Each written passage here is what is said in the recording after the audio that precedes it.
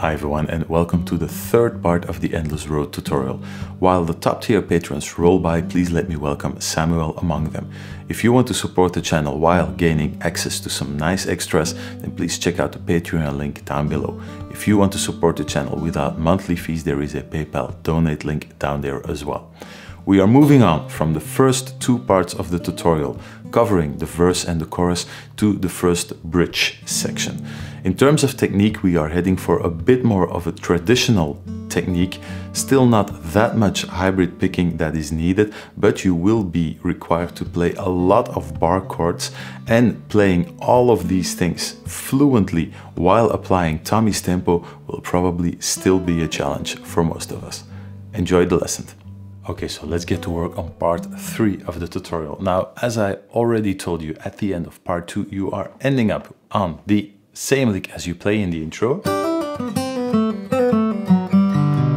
And then moving to an open low E string, heading for an E power chord around the 7th fret. So open E string, index finger 7th fret on the A string, then 2 times the 9th fret with the ring finger and the pinky on the D and the G string, and then 2 open strings on top of that chord.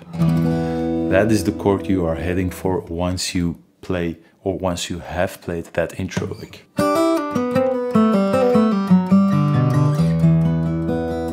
And that's quite a quick position shift. Now let me first play the next section in full, and then as always I will try to explain it to the best of my abilities. Here we go.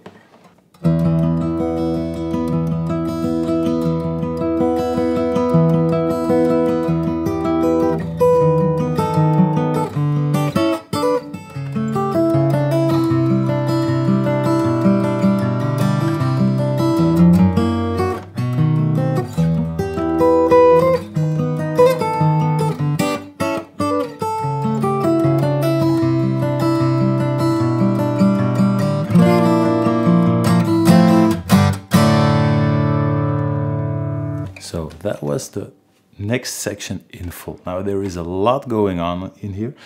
Most of it is actually easier to play or easier to understand than what we saw in the first section when we did the sort of hybrid picking combining with the strumming motion. This is easier to explain, but it is difficult to play because of the high tempo Tommy picks. Now let's have a look at that intro section. So you're playing that E power chord, open string, 7th fret, 9th fret, 9th fret, and 2 open strings. And this section can be a bit disorienting because it's almost the top 4 strings are all the same notes. So if you play through that, I sometimes still get lost where I'm actually at with the plectrum because of those 4 identical sounding strings. This is really slowly how the picking pattern works.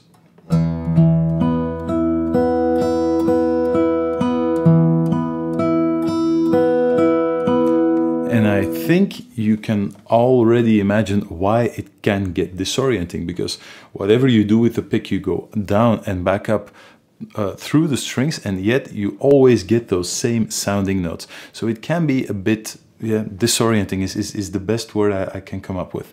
The picking pattern is all downstrokes until you reach the high E string. That one is played with an upstroke, and then it's all upstrokes coming back. Basically, the picking movement is, I always use downstrokes when moving to a thinner string until I end up on the last note before I have to return to a thicker string. That one will be played with an upstroke, and then I'll be using upstrokes in the other direction. So if I really count them out or explain them while I play, it is down, down, down, down, down, up, up, up, up, down, down, down, up, up, up, up. One more time, a bit slower. Down, down, down, down, down, up, up, up, up, down, down, down, up, up, up, up. So I'm basically starting with a downstroke on the low E string, all using downstrokes towards the high E string. The high E string is picked with an upward motion, and then it's all upstrokes coming back in the same direction. You play this arpeggio 2 times in a row.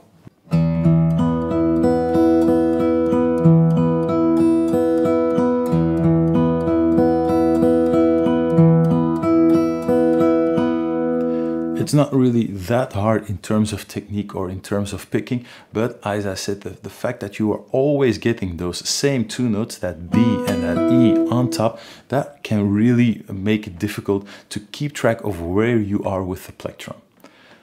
But it's just a matter of practice and locking it in terms of technique, in terms of picking pattern. On to the next few bars, and we're basically just flattening down the bar with the index finger on the 7th fret, going for a full E minor chord. So heading from that E power chord, index finger drops down, middle finger is being added, and you end up with a full E minor chord. Let me play the next bar really slowly. And then that second time you have to play that high 7th fret, that high B note, it's swapped out the index finger for the pinky, so you can easily transition into the next chord. Tommy picks most of these notes with the plectrum. Sometimes when I'm playing this section, I add in the middle finger just because we're playing a hybrid picking song and it just feels natural at this point. So Tommy is playing down, down, up, down, up, and that last upstroke is going to help you again make the pick transition towards the bass string. If you pick that last note with a downstroke, you're actually moving farther away, and you'll have to return to the bass strings to play that first bass note that's coming up. So play this with an upstroke, and it will actually make the plectrum move in the direction of the bass string. One more time. Down, down, up, down, up, up. Adding in the ring finger on the 6th fret, D sharp on the A string, and laying a bar across the 4th fret, across 4 strings, spanning from the D string all the way to the high E string, for a B chord with D sharp in the bass.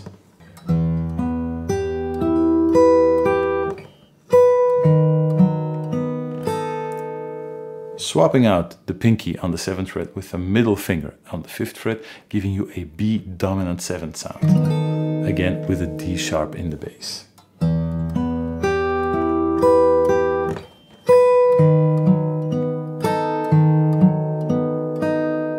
And again, I'm always picking the last note with an upstroke, everything else is downstrokes.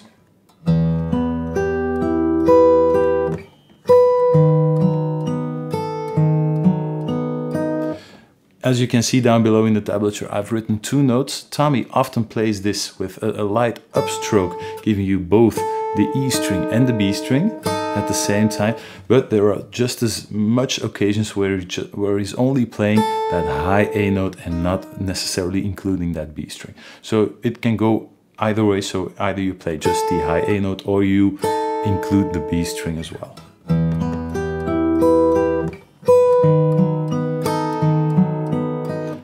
To an open D string, moving to a little G chord triad, middle finger 4th fret on the G string, and a little bar across the 3rd fret on the high B and E string. Little melody first in triads, moving up to a 6th interval, so then hybrid picking plectrum, middle finger and ring finger, moving up 2 frets, and then adding the ring finger and the pinky on the 7th fret. I picked that using the plectrum and the ring finger, because the ring finger is already on that string after those 2 chords. So in full.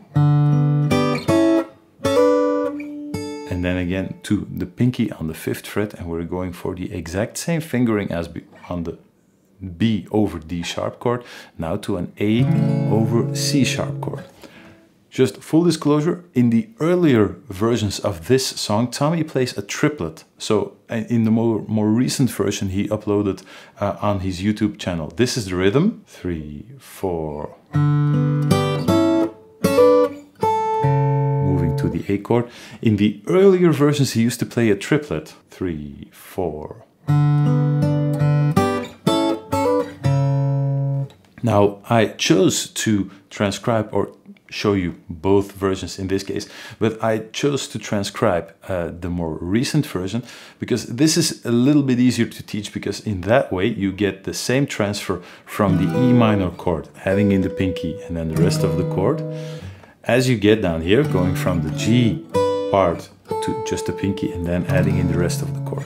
If you want to play the triplet in the early like in the early versions, then you have to be a bit quicker for that upcoming A chord and play the top note and the bass note at the same time using hybrid picking. Transferring in this way,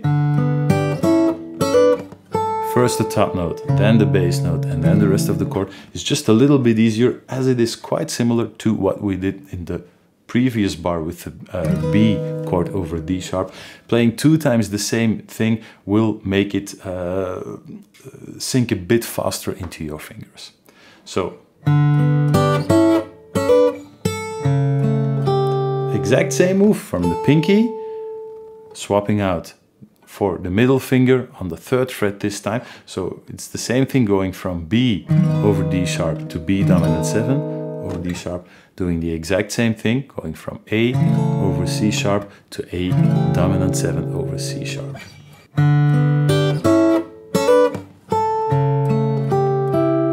Moving the pinky to the B string, 5th fret. Moving the ring finger to the 3rd fret, also on the B string. Hammering on with the pinky and then going for an open E string. So you're hammering on from the middle finger, 3rd fret, to the pinky, 5th fret on the E string, and then playing an open E string right after that, which is the same note. It's the exact same thing, but that open E string will give you just a split second more to transfer into the next chord. First, let me play everything what we have up until this point.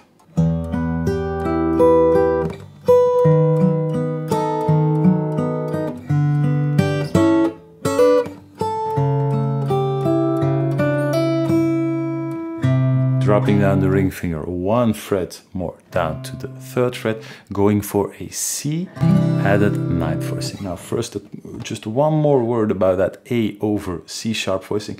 This is not an easy chord, so you're coming down. So that is not an easy chord to get down using the pinky and the middle finger while keeping down the ring finger and the index finger.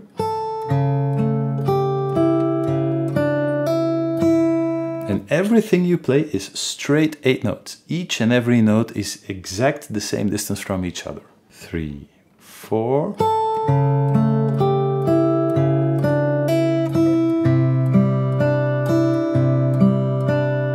And that is perhaps the easiest bar of the whole song up until this point, including parts 1 and 2 of the tutorial.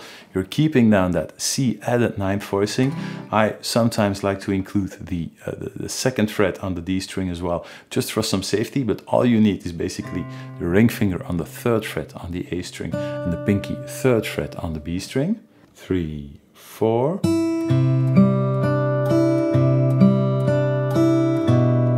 So, but that bar is just exact same arpeggio 2 times, again only using an upstroke on the high E string. Up, down, down, down, up. Moving to the 2nd fret with the middle finger, giving you a G with a B in the bass this time. 3, 4.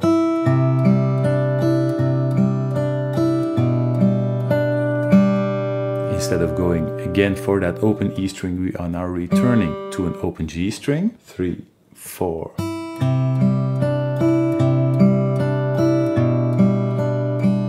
Back to the bass note, and then you're seeing some open strings. This is just Tommy again, really lightly strumming. Don't pay too much attention at how many strings. The first time it's 2 strings in my transcription. The second time it's 3 or maybe even 4 strings. Doesn't really matter that much. Just really light strum in between, and then going for that last melody note again, just leaving down the pinky on the 3rd fret. 3, 4.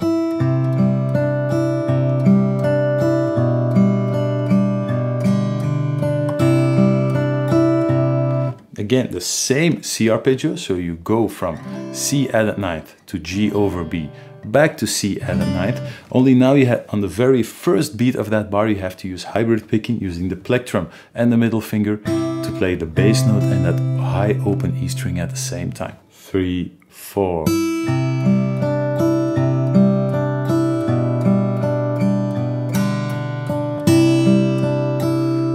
Also, pay special attention at how everything keeps ringing out.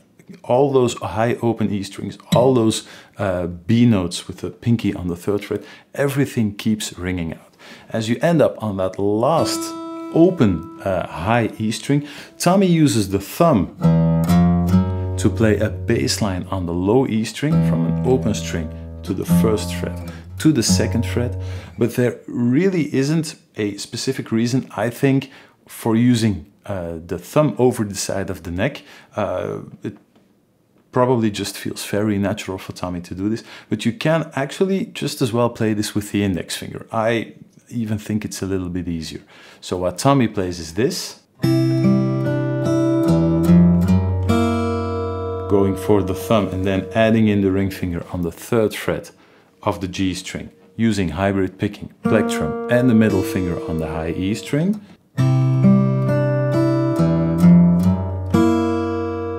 Adding in the index finger and then ultimately going for a B dominant 7th chord with a flat 9. We'll address that just in a second. So again, the fingering Tommy plays.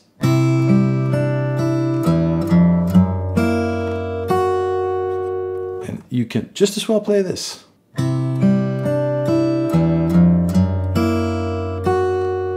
You're using the exact same fingers up top as you did while fingering the chord with the thumb, and you're not changing anything. It sounds exactly the same. That was with the thumb, now with the index finger.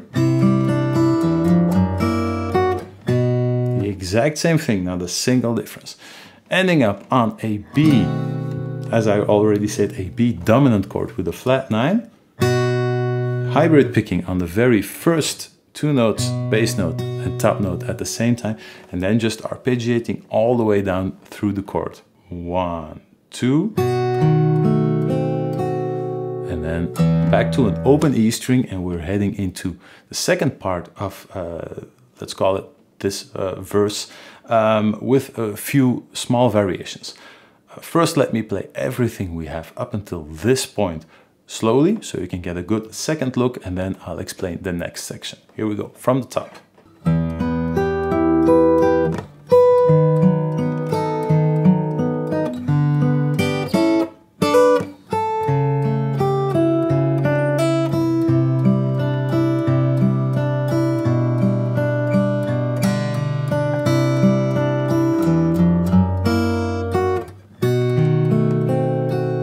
Second part is basically the same thing with a few very small variations, starting right away on that E minor chord. Just a triplet on top. And then you do have to pick that top note and that bass note of that B over D sharp chord at the same time using hybrid picking. So the E minor chord, and then hybrid picking, plectrum, and I use the ring finger in this case for the top note at the same time. And then Tommy adds a really quick variation, which isn't easy to do. This is already, for most people, this will be a stretch on its own, and then really quickly moving up that pinky to the 8th fret for that embellishment. That isn't easy. What does help is you don't have to play the full bar at this time, and in my experience it really helps to make that bar as small as possible. So now you only need 3 strings instead of 4 strings, and using those 3 strings really helps for that stretch in the plectrum. Now again, there are versions where Tommy doesn't play this fill, where he just plays, which leaves that little shift up to the 8th fret. It's gone altogether, and he just plays just just a small variation on the same arpeggio, but I thought it would be neat just to include that one fill as well, because that is probably what most people, or a lot of people, are used to hearing. Back from that E minor chord, second time around.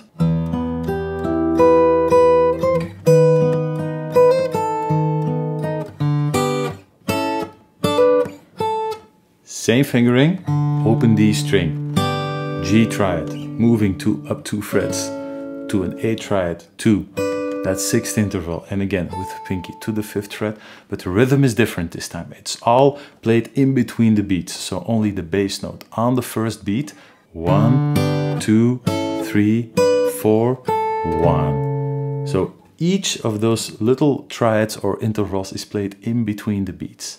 3, 4, 1, 2, 3, 4, 1. And then on the first beat, that bass note of that A chord will land as it did in the exact same spot in the first time we played the verse. Let me play what we have up until now, back to back, and I'm going to continue playing up until the next variation.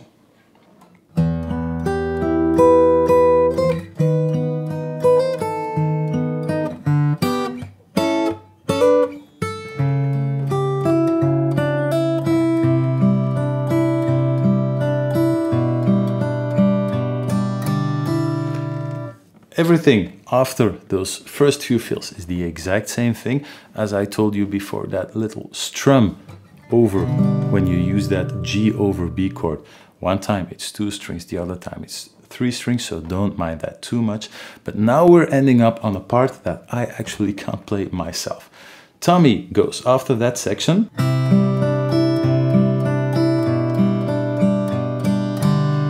Open E string, and then Tommy goes for a B flat chord. He uses this fingering, middle finger, ring finger, pinky on the 3rd fret on the D, G and B strings, index finger, 1st fret on the high E string, and then he uses his thumb to fret the B flat note on the 1st fret of the A string. Now I can just barely manage it like this, or hardly manage it. So that's the chord, and then Tommy pulls off.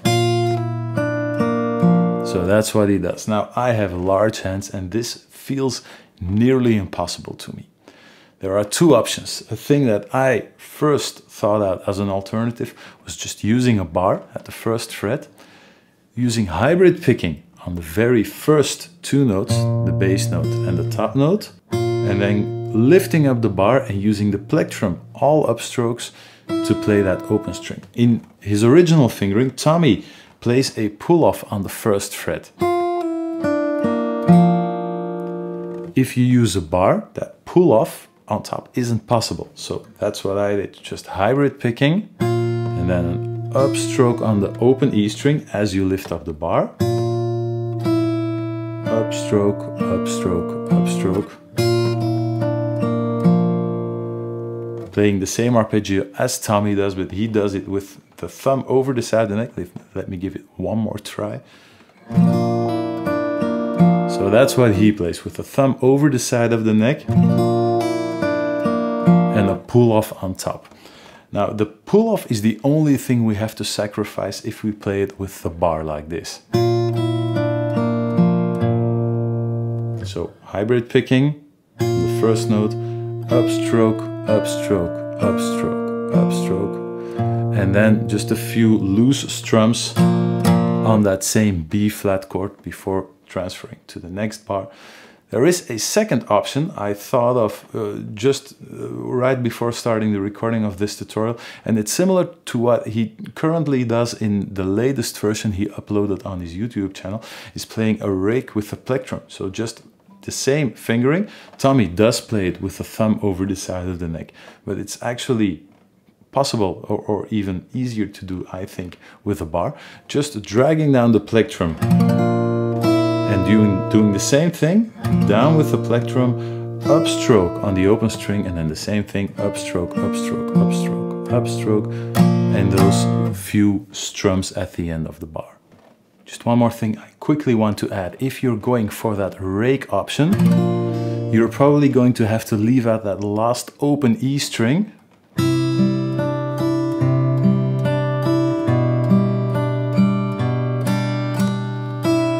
That open E string probably has to go, otherwise it's going to be really complicated to get straight back down for that, to put that rake into action in the right manner. So what I usually do when I play that rake is I just leave out that last open string.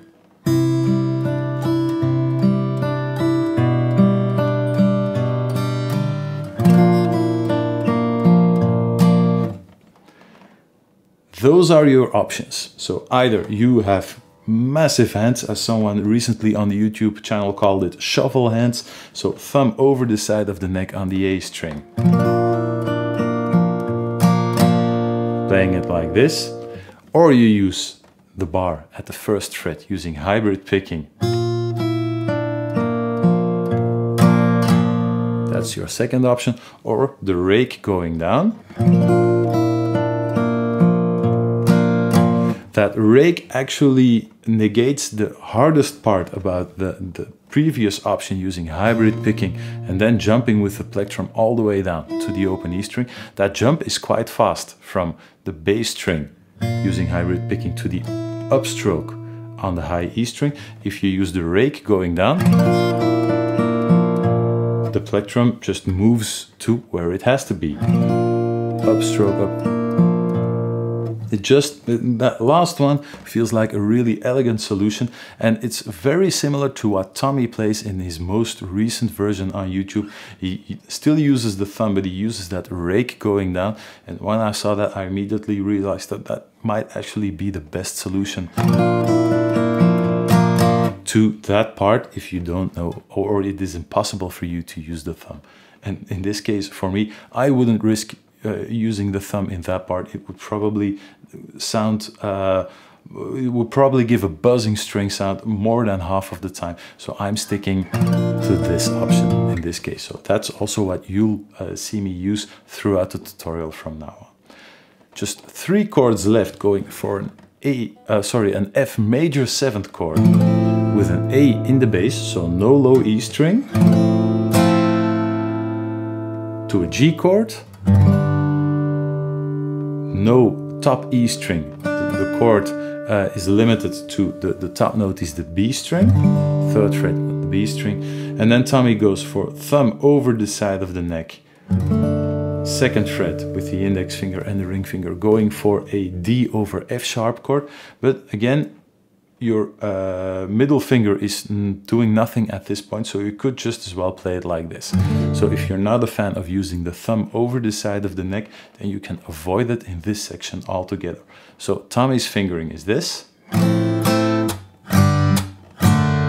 Always with a light tap in between the chords. 1, 2, 3, 4, 1. And Tommy just leaves this one ringing out. And as he explains in his True Fire tutorial video, he doesn't even really count out the bars in this case. He just plays the chord, he lets it sustain, and then whenever he feels like it, he starts the next section. First, let me play that last section with the B flat chord back to back with some of the earlier parts, and then we're almost done for this section. Let's have a quick look. 3, 4.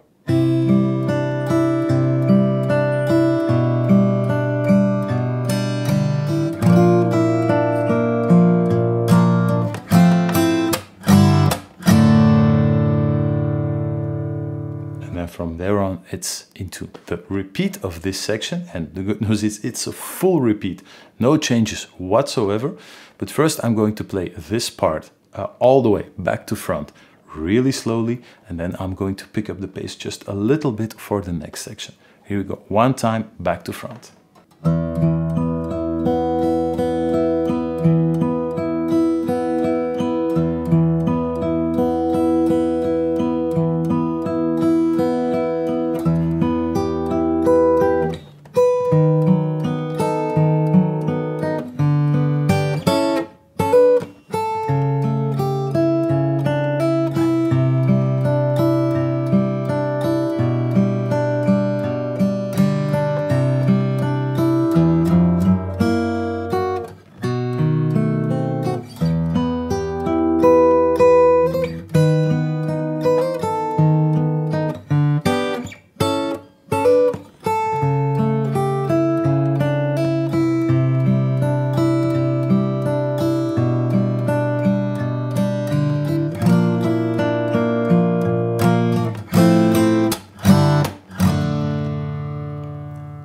was the first section in full. Now the second section is the exact same thing, only the transfer, now I think of it, the transfer to the next part is also exactly the same thing, that same chord section.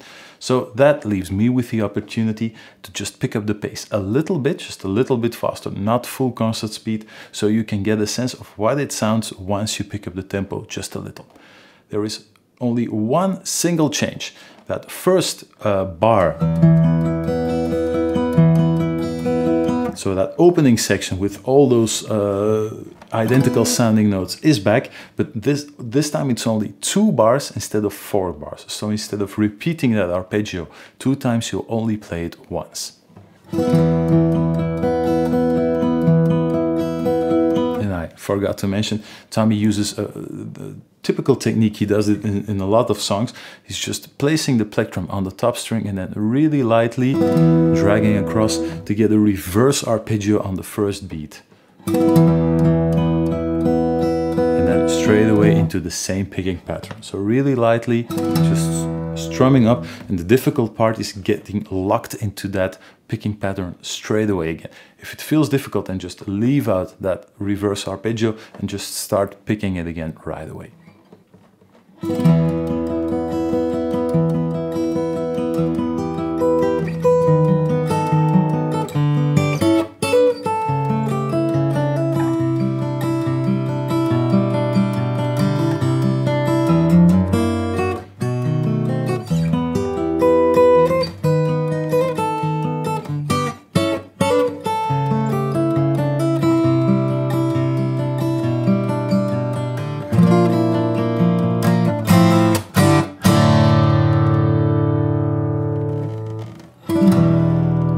Straight into the first chord of the next part, sorry, but that is something for part 4 of the tutorial. In the meantime, get this all into your fingers and I'll see you again next week. Bye bye.